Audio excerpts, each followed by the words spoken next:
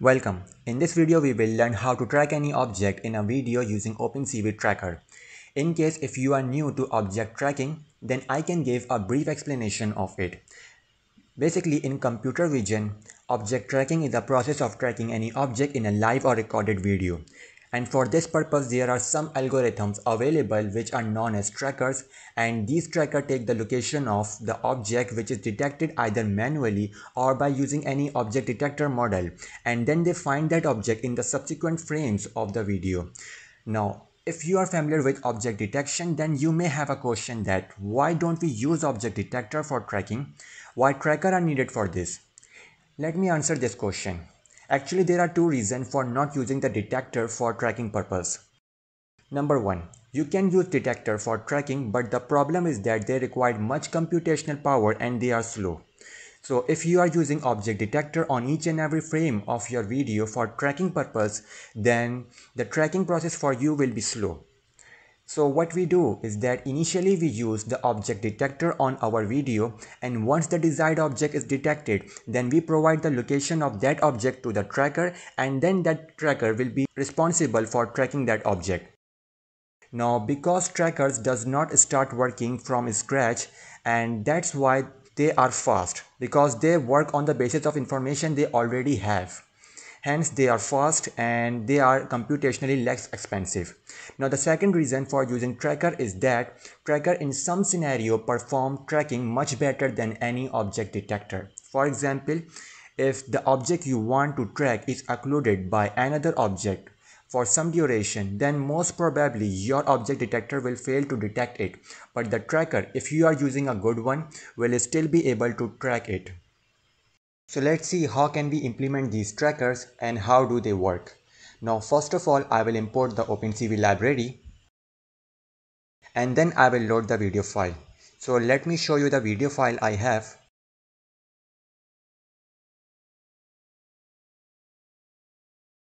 And this is the video file, and here we are going to detect or track different objects. So let's come back to Python file. And here I will create an object of video capture class. And inside it I will provide the name of my video file. Now I will use a while loop to access the frame of my video. So here I will write frame equals to cap.read, and this will provide me the frame. So I will check whether I get the frame, and in case I do not get the frame, then I will simply break the loop.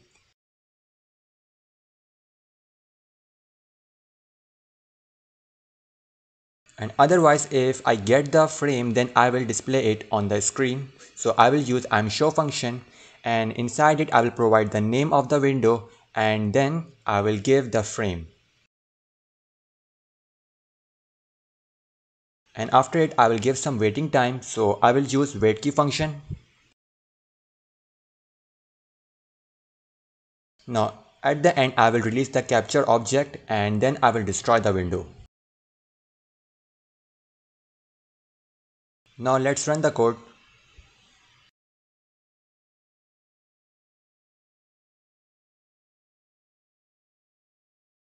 Okay, the frames are too big, so we need to resize them.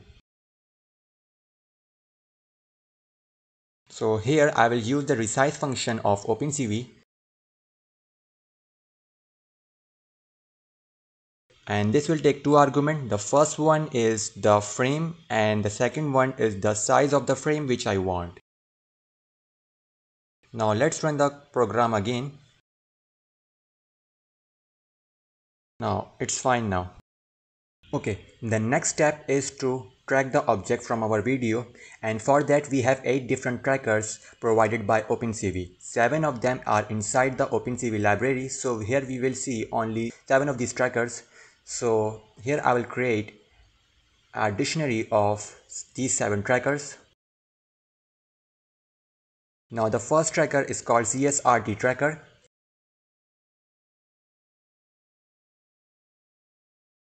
and this is inside the legacy class of OpenCV.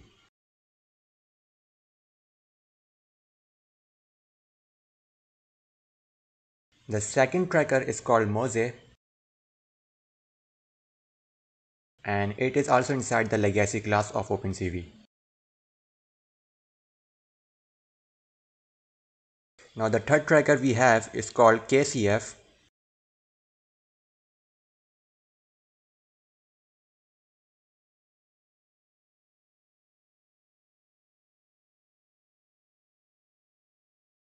Now the fourth tracker is called median flow. So here I will write median flow, and then I will provide the tracker.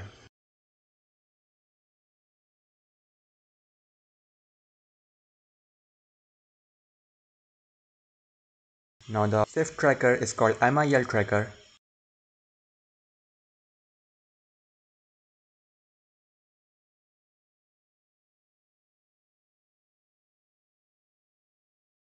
And the sixth tracker is called TLD tracker.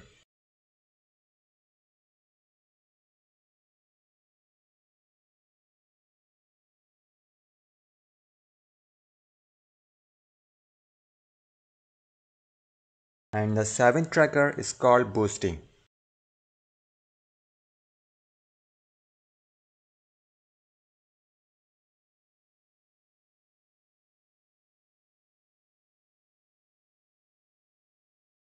So these are all the 7 trackers we have inside the OpenCV library,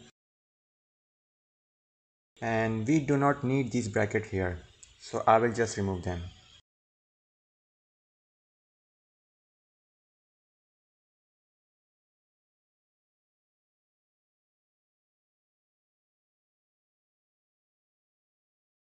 Now one thing you need to know is that if your OpenCV version is different from mine, then these lines of code may not work for you. And if this happens, then it means that the syntax for you is different. For example, for me, all of these trackers lies inside the OpenCV and inside the legacy class of OpenCV, but maybe for you they lie outside the legacy class. So in that case, you have to remove the legacy from here in this way. And if still it does not work, then what you can do is that either find this tracker by yourself, or the alternate option is that to change the OpenCV version in your system. So go to the terminal and write there pip uninstall OpenCV Python. And in case you have contrib package, then you have to write OpenCV contrib Python. And then you have to press enter. Now after uninstalling the OpenCV library, you have to write here pip install OpenCV contrib Python equals to. And then if you press the enter, then this should provide you number of OpenCV versions available for you. And right now I am using this version of OpenCV. So if you want to install this version, then you have to provide the version. And in this way you can install this version of OpenCV. And in case if you are using PyCharm, then there is another option for installing the OpenCV. So in that case, go to the file and then settings, and here you have to click on the plus icon and then search for OpenCV contrib Python and just click it and then check the specify version option, and from here you can select the version. And after that you have to install this package by clicking here.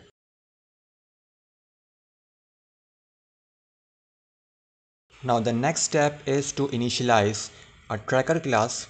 So here I will write tracker equals to, and then I will write trackers, and inside it I will provide the tracker key.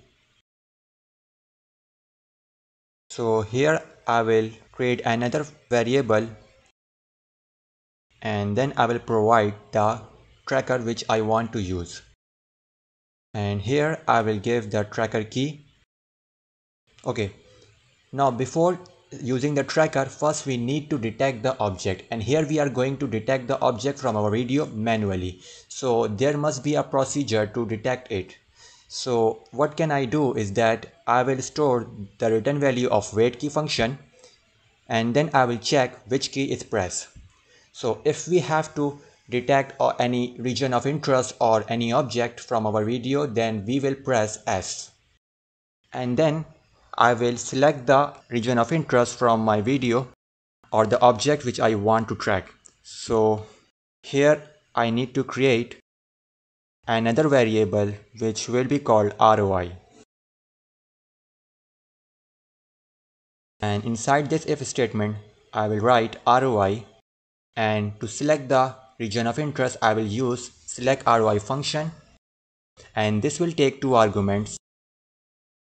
The first argument is the window name, which is tracking, because I have given the name as tracking here, and the second argument is the frame. Now after selecting the ROI, I have to provide it to my tracker. So here I will write tracker.init, and inside it I will provide the frame and then the region of interest.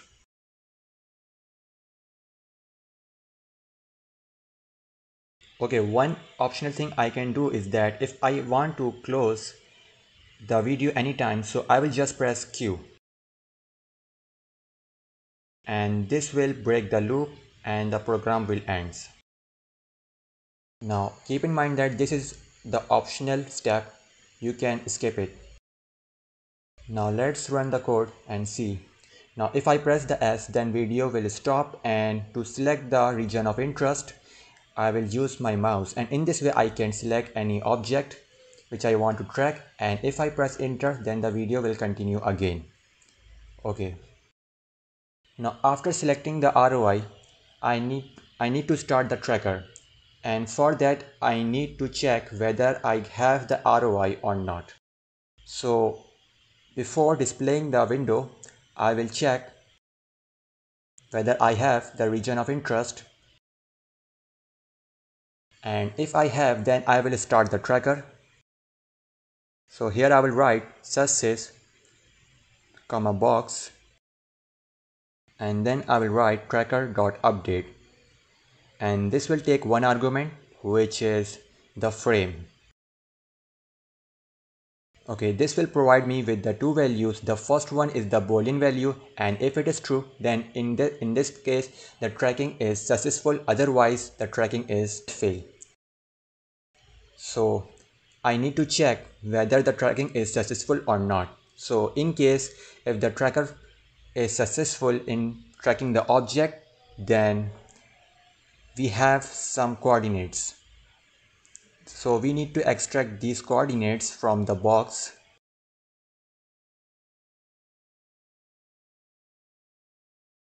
and after that I will use these coordinates to draw the bounding box. So here I will use rectangle function, and inside it I will provide the frame and then the coordinates of the bounding box, and then I will specify the color and then the thickness of rectangle. And in case the tracking fail, then I will print that the tracking is failed. So now let's run the code and see if it's work. Okay, if I press S, then the video will stop, and to select any object I will use the mouse, and if I press enter, then the video will start again, and see how it works. Okay, excellent. This is how the trackers work. Now this time the tracker failed, and you can see that here. Now in order to avoid any false positive, you can set the ROI to none here, and let's run the code and see what's happened. Now I will press S to stop the video, and then I will select the region of interest, and then I will press enter. Now let's see if we get any false positive or not.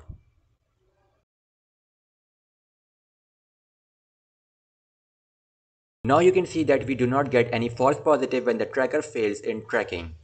So let's close this. In case if you want to select the ROI again when the tracker fails, then you have to initialize the tracker class again. So here I will write tracker, and then I will write trackers, and then I will provide the tracker key. Now let's run the code again. And now I will select this person as ROI, and now I will wait for the tracker to get failed.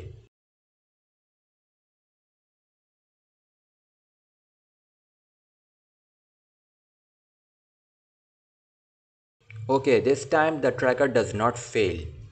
So I can try it again. So let's close this and I will run the code again.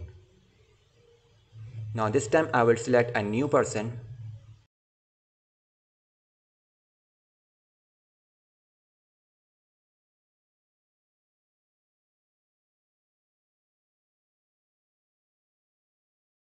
Now you can see that when the tracker fails, you can again select a new ROI. Okay, this time the tracker does not perform well. Anyway, let's close this. Now let's try another tracker. So the second tracker we have is called Mojo Tracker. So I will write here Mojo, and now let's run the code.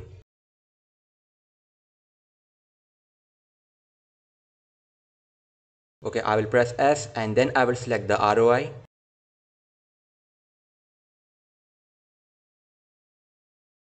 Okay, now you can see that the Mojo Tracker is not good in case when the occlusion occur. Again it fails.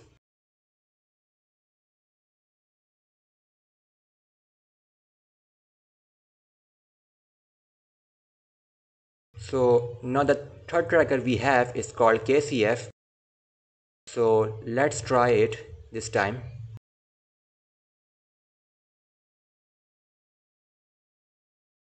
I will select the ROI and let's see how does it work.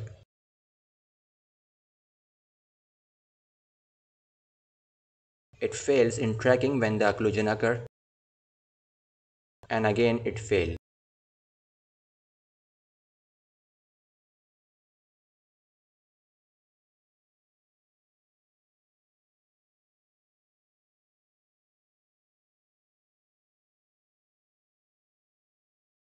So this is how the OpenCV trackers work.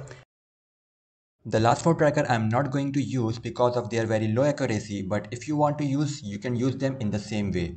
So now let's discuss which tracker is best in which scenario. So in case if you want only accuracy and you can compromise on speed, then CSRT tracker is the best for you. And in case you want the speed and you can compromise on accuracy, then Mojo Tracker is best for you. And in case if you want both, then we have KCF Tracker, which has moderate accuracy and speed. So this is how the trackers work, and that's all for now. Thanks for watching this video.